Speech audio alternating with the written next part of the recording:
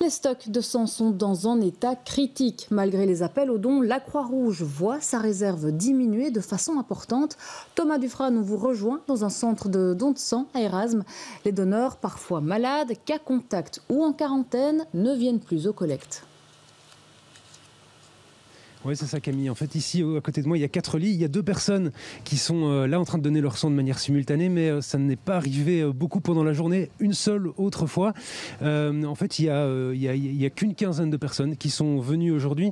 Et là où on espérait un petit peu que la période de fin d'année se termine et que la nouvelle année redémarre avec des dons de sang supplémentaires, eh bien, en fait, le rebond ou l'attente de ce rebond n'est pas arrivé. On va justement en parler avec Esther Neyens, qui est responsable médicale du don de sang à Bruxelles. Alors on sait que la situation est tendue depuis 2 ans avec le Covid et le télétravail. Est-ce qu'elle l'est encore plus maintenant ? Alors elle l'est terriblement pour le moment, probablement à cause de la vague énorme de Covid qui fait qu'il y a beaucoup d'absents partout, on entend parler de ça.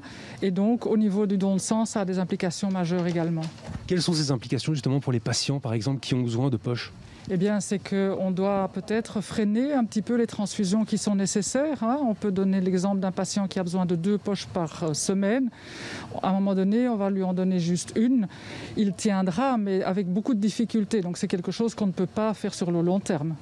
Pour donner son sang, on sait qu'il y a des critères. Il faut par exemple avoir 18 ans, être en bonne santé, mais avec le Covid, il y a des critères supplémentaires, ce qui restreint les donneurs potentiels.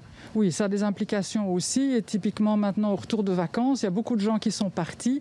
Et malheureusement, après avoir été en zone rouge, c'est-à-dire toute l'Europe, on a un délai d'attente de 17 jours. Est-ce qu'il y a des demandes pour changer ça ? Est-ce que c'est faisable ? C'est possible ? On est en discussion avec nos autorités et on espère vraiment que ça va pouvoir s'assouplir un petit peu.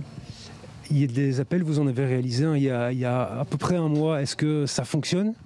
Heureusement, les appels fonctionnent toujours, mais si nous en faisons tous les mois, peut-être qu'au bout d'un moment, ça va s'user. Donc il faudrait que ce ne soit pas quelque chose de systématique, évidemment. D'habitude, vous en faites combien par an ? Avant le Covid, on en faisait peut-être même pas un par an ou un par an, typiquement au moment des vacances. Mais ici, ça fait plusieurs mois qu'on en a fait un chaque mois. Oui.